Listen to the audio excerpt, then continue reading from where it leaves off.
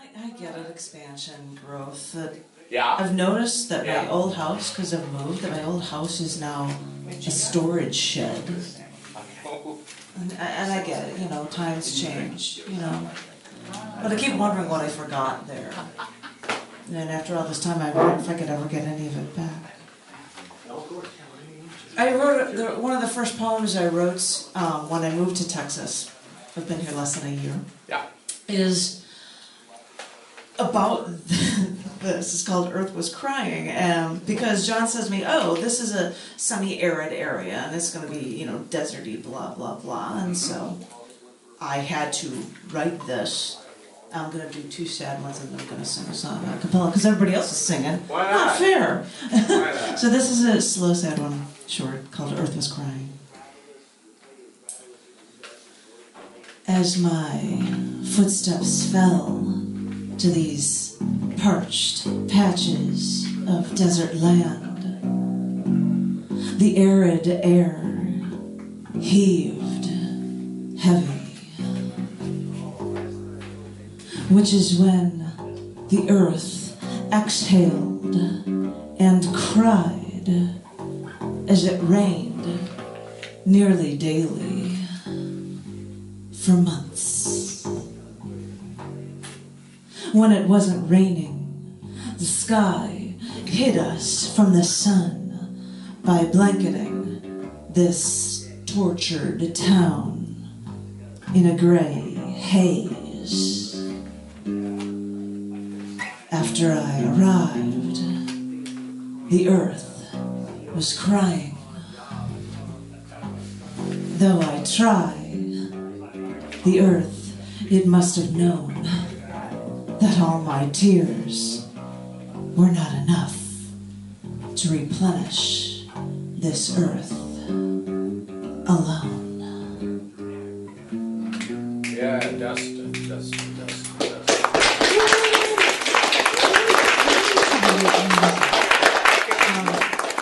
This was, as a matter of fact, really sad, so I don't know what to call it, but this is an older piece that is true. And I'll just leave it at that. This is a poem called Andrew Hedinger. I never really liked you.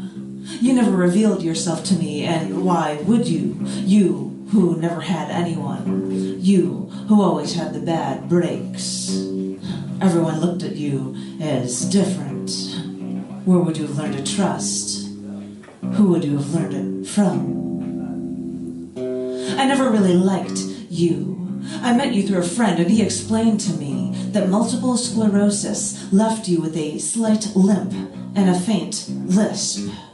Faint under the surface, but there, traces of something that no one would ever know of you well enough to fully understand.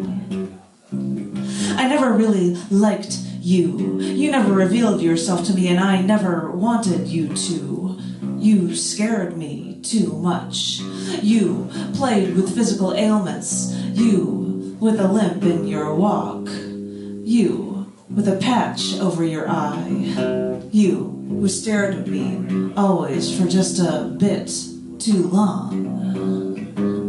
They told me that the patch was from eye surgery with complications, and now you had to cover up your shame, cover up someone else's mistakes, cover up a wrong you didn't commit, cover a problem that wasn't of your own doing.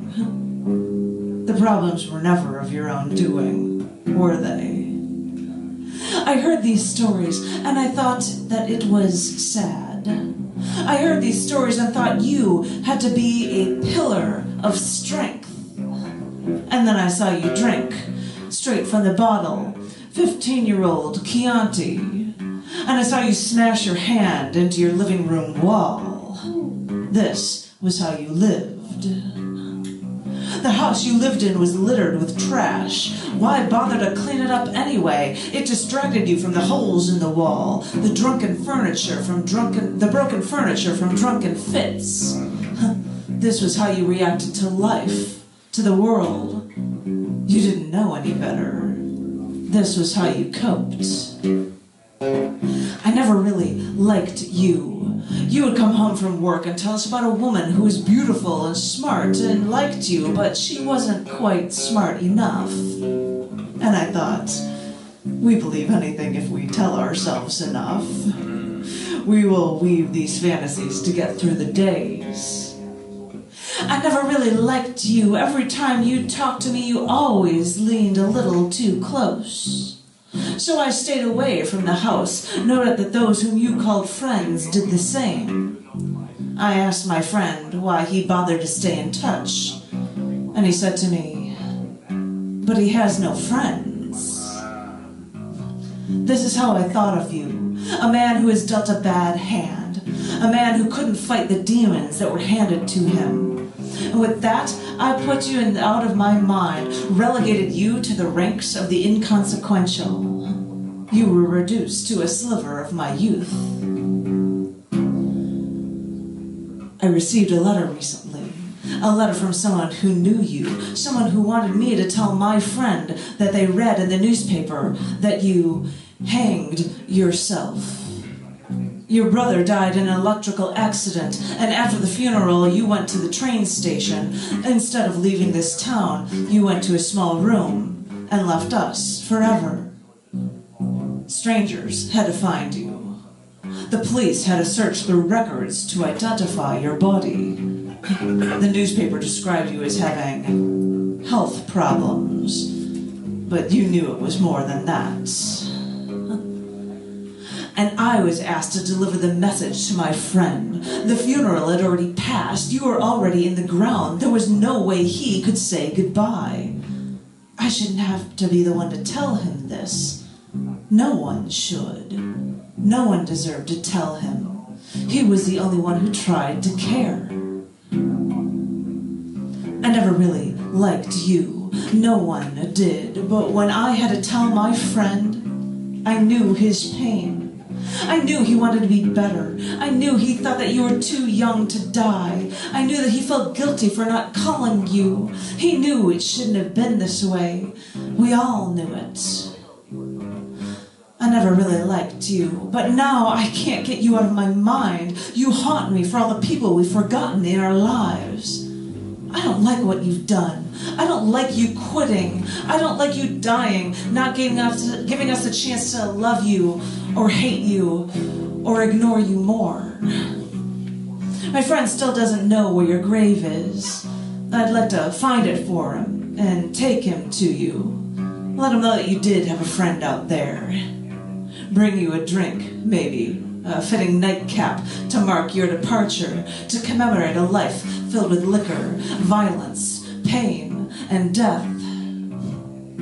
I never really liked you, but maybe we could get together at some old cemetery, sit on your gravestone, share a drink with the dead, laugh at the injustices of life when we're surrounded by death. Maybe then we'd understand your pain for one brief moment, and remember the moments we'll always regret.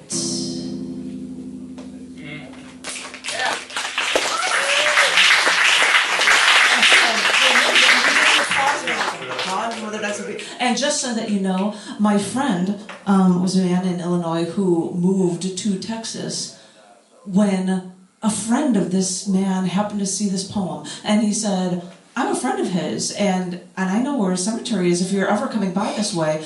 So John and I, when I had to do bookworking there, I went there, we brought some beer, I read the poem at the gravesite with this guy there, and he had me. It wasn't the same because it wasn't my friend, but...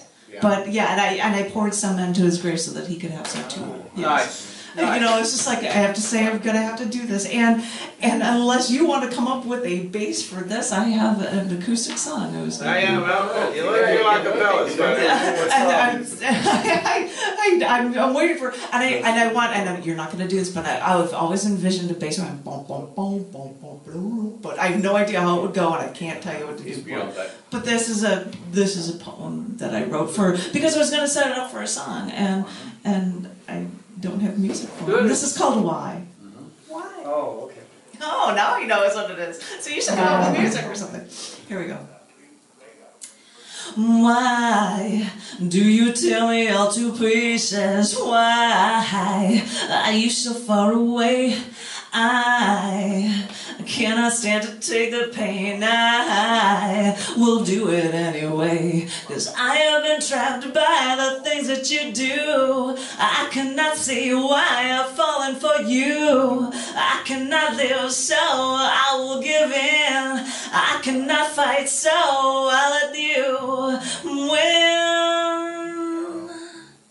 Say we can be together. Say that you will be mine. Stay and make my dreams come true tonight. Stay until the end of time. I've been trapped by the things that you do. I cannot see why I've fallen for you. I cannot live, so I will give in. I cannot fight, so I'll let you win.